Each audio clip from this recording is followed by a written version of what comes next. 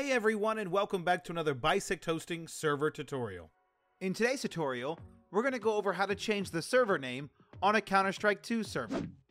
First, we're going to log into our Bisect Hosting Games panel and choose our Counter-Strike 2 server.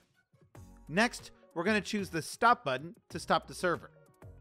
We will then go to the Files tab, and we are going to go to the Game folder, then the CSGO folder, and then finally the CFG folder. Once in here, we're going to open the server.cfg file. And on a new line, we're going to enter the following: host name, space, and then in parentheses, we're going to put the server name. So we're just going to put my Bisect Hosting server. Make sure the entire name is within the parentheses. Once that's changed, we can choose the Save Content button.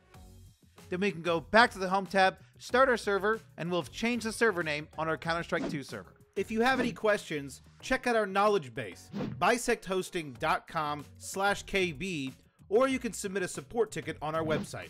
If this guide was helpful, make sure you hit that like button, subscribe for more content like this, comment down below which guide you would like to see next, and we'll see you around.